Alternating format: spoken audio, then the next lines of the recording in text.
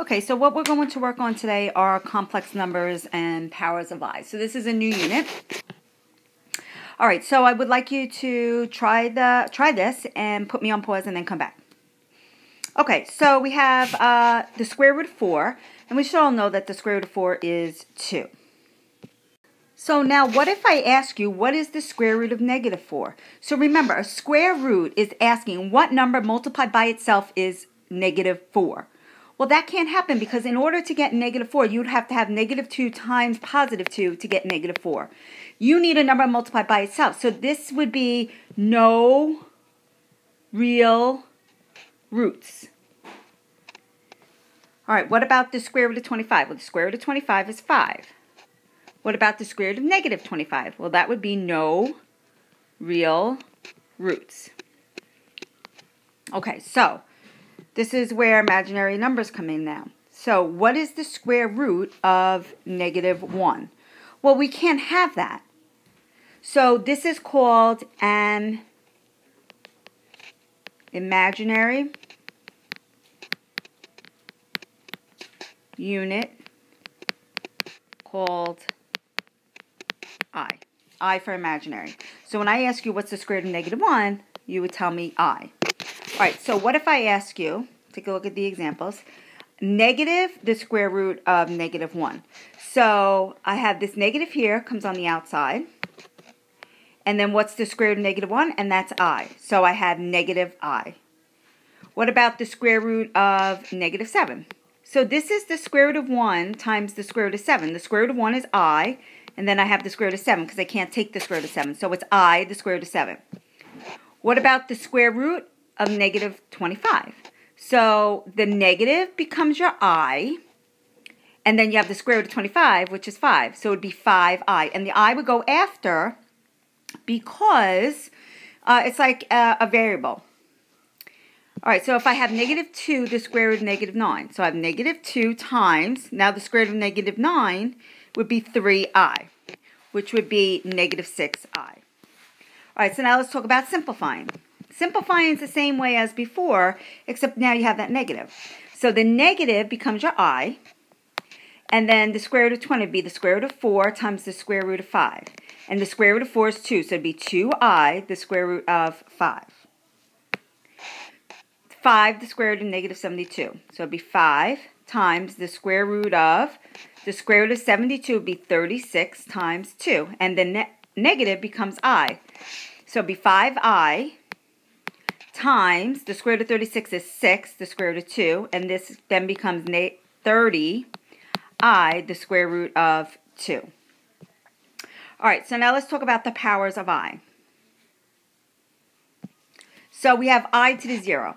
Well, we know anything to the 0 power, because this is from our laws of exponents, anything to the 0 power is equal to 1. We have I to the first power. Anything to the first power is itself, which is I. Now we have I squared. So that comes from this. So remember, the square root of negative 1 is I.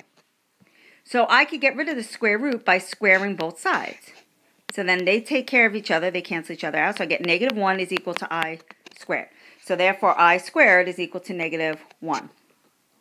Now I have I to the third. Well, I to the third would be I squared times I. I squared is negative 1 times I, which is negative I. All right, now let's try I to the fourth. I to the fourth is I squared times I squared. I squared is negative 1 times negative 1 is 1. I to the fifth is going to be I to the fourth times I. I to the fourth we just did is 1 times I, which is I. I to the sixth would be I to the fifth times I. I to the fifth is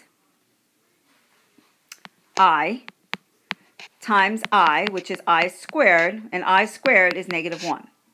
I to the seventh. So I have I to the sixth times I. I to the sixth is negative 1 times I, which is negative I. So now I want you to look. Look at what we had here. We had a 1, I, negative 1, negative I. 1, I, negative 1, negative I. So take a guess. What do you think I to the 8th is going to be? Yes, it's going to be 1. And then I to the 9th is going to be I. And then I to the 10th is going to be negative 1. And then if I ask you I to the 11th, that's going to be negative I. So it goes around. It goes around in a cycle of 4. So we could do I to the 82, which is down here, but we would have to divide by 4, get the remainder. So we could use our calculator for this. So in your calculator, you're going to press math. You're going to go to the right over to number. It says NUM.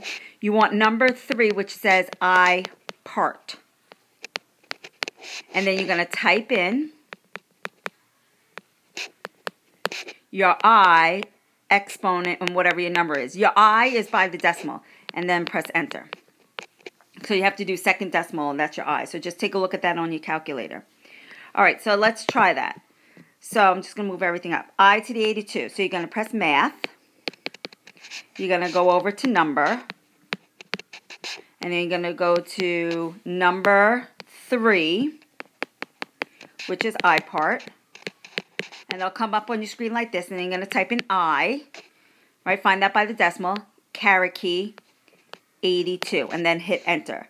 And you get negative 1. So let's do I to the 99. So it's math. Go over to num. Number 3, I part.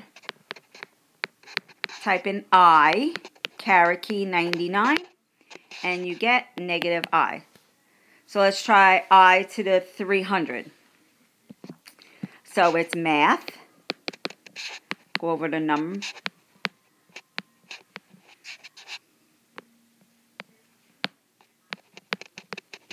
Number 3, I part.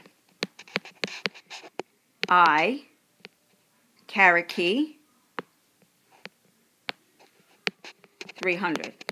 Hit enter and you get 1. All right, so you guys try I to the 2001.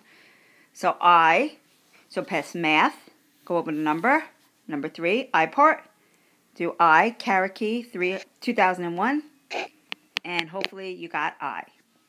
All right, so now how do we do this expression here, which is 2I squared times 3I to the third. So you can't plug this whole thing in at one time. You have to do each piece separately.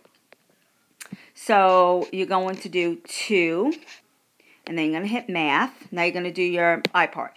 Math, go over to num, number 3, I part. So it'll look like this on your screen. 2, I part. Now type in I squared, and you get negative 2.